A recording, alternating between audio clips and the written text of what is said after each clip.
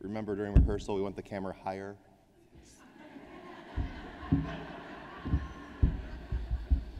Ooh. Seriously. Hi. When you do this gig, which I recommend, people give you a lot of advice, sometimes really unsolicited. And I appreciate all of you who gave me advice, except for the unsolicited. But one thing a lot of folks said was take it in, and wow. The lights, you can see everybody. That was a lie, because you can see everybody. Because they were like, you can't see anything. I can see all the way to the back.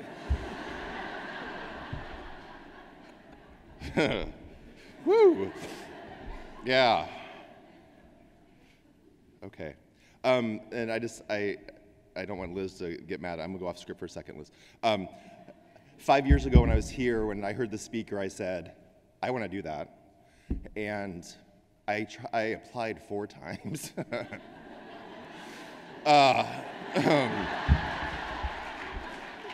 The lesson being, kids, if you want something, wear them down. But I realized actually today, I've been a puddle all day, and I realized that it took 4 years to build the story. So that's why it's now and not 4 years ago, because it took 4 years for the story to come to be. I have a few folks I need to thank before we start. I want to express my gratitude to my April friends. Denise Wren, Stacy Valdez, Tim Bugno, and the AVID Center staff for this and many opportunities I've had.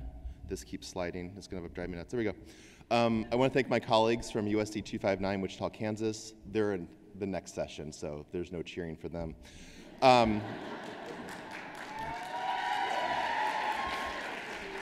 They'll appreciate that. I really want to thank, especially want to thank my district director, Rob Compton, my principals, Leroy Parks and Eric Filippi. Without you, I wouldn't have gotten involved with AVID at Southeast.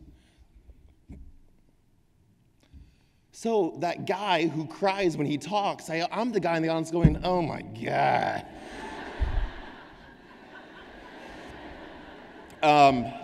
My family's here today. My mom and my dad drove in from Phoenix and Danville, Illinois, with their partners. And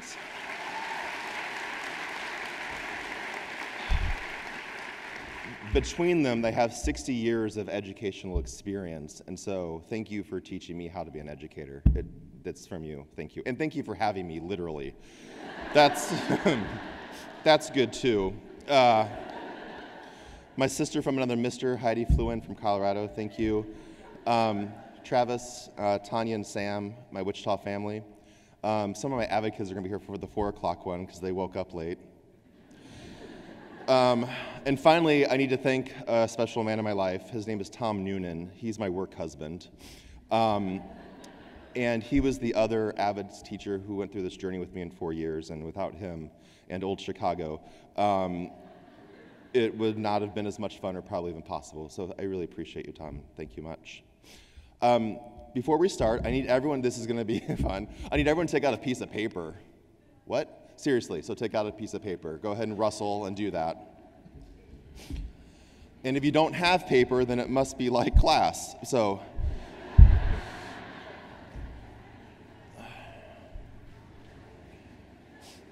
big, small, it doesn't matter.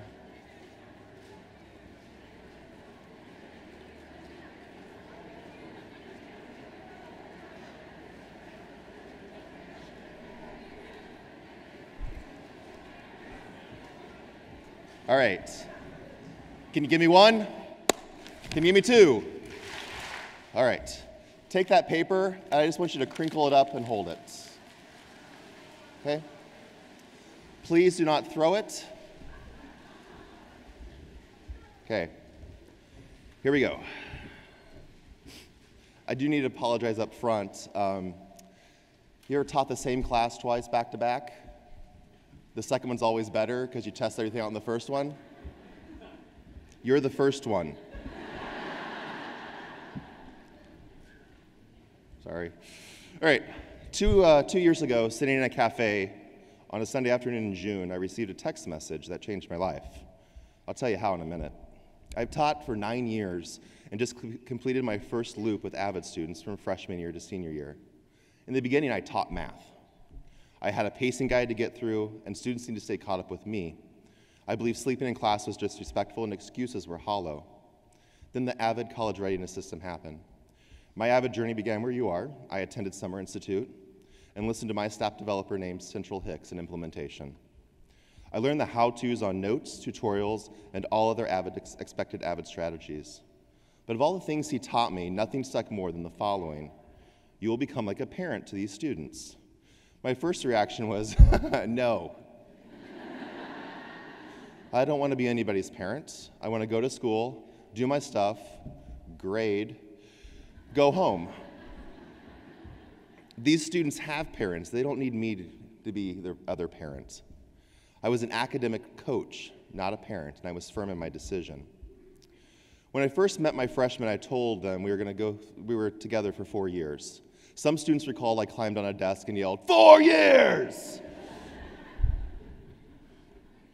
That's revisionist history. And see, electronics, it just jumped to the last paragraph. Now the iPad's bored with me. Great.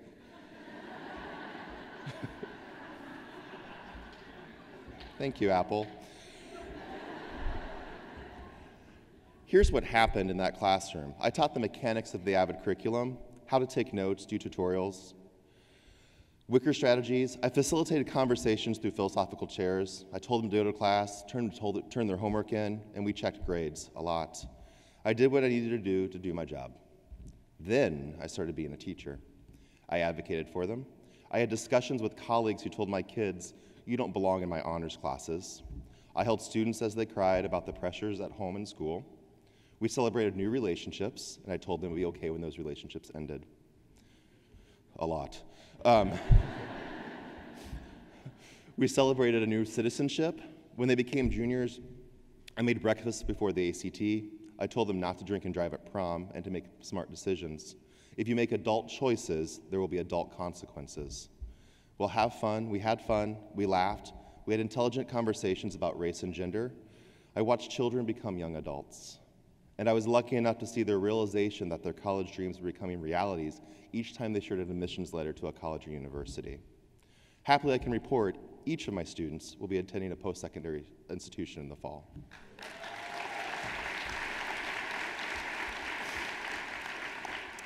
Many of whom are not paying a penny out of pocket because of scholarships. Okay.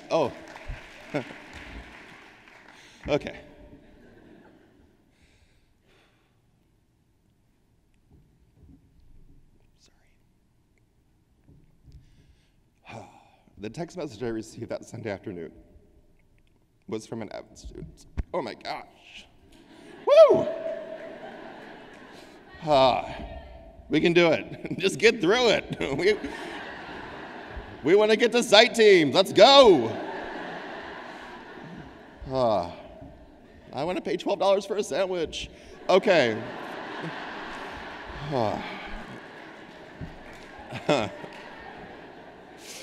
The text message I received that Sunday afternoon was from an AVID student. Mr. Ritz, I realize that today is Father's Day. And I thought about all the things you do for me and us. And I love you, and you love us no matter what we do, kind of like a father. I just want to say thank you. First, I panicked. And thought, no, it's too much. I can't be that. I'm not worthy enough to be that to somebody. Second, I realized it was too late. I guess that's a funny moment in the speech that I had not realized. But then I realized why it was okay. After numerous AVID professional learning opportunities I attended, I realized that I'm a changed teacher. Being an elective teacher in the AVID system has made me kinder and more open to all struggling students. It's made me a better teacher by becoming a better person. I stopped teaching math, and I started teaching kids. AVID is not about just a curriculum, notes, and tutorials. AVID is about transforming yourself and your belief system into something amazing. With AVID strategies, you can guide students to believe in who they are and teach them the tools they need to succeed in their college dreams. Take out your paper that you folded up. and unfold it. Get all the wrinkles out. This is a popular technique. The problem is, you can't get all the wrinkles out. Each of these wrinkles represents an experience that has changed you in some way. We bring our wrinkles into our classroom, our students bring their wrinkles into the classroom. Those wrinkles are the sleeping student who you find out babysat his siblings while his mom works second shift, or the girl who works 40 hours to support herself. It's the student who's too afraid to ask how to do something because most of his or her life, they've been told they can't do it. AVID teaches students that those experiences make them who they are, and not to fear the wrinkles, but to use them as motivation for the future. AVID and its strategies are the way to student success. AVID strategies teach students to use the wrinkles and become something amazing. Here's what my students did with their wrinkles in 4 years. In our graduating class, 18 of them, we had a state violist, the vice president of the student body, the marching band's drum major, managing editor of the yearbook, a nationally recognized photographer, a state-honored soccer player, captains of the varsity, basketball, softball, and volleyball teams, 2 students who scored 4s in their AP US history test, a state-recognized artist, a Dell finalist, a Gates semifinalist, 3 full rides to college, plus many scholarships to offset their cost, all of which, in my opinion, is pretty darn amazing.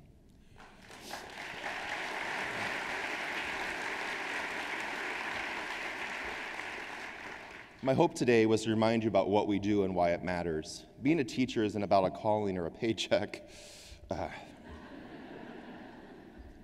it is about being honored with students that we have the privilege to interact with daily. It's not about our pride or us being proud of them. It's about recognizing and supporting their choices, their beliefs, and keeping your fingers crossed that as they move on in their journeys and their lives, something you did, said, or the love and care you surrounded them with made a difference. Thank you.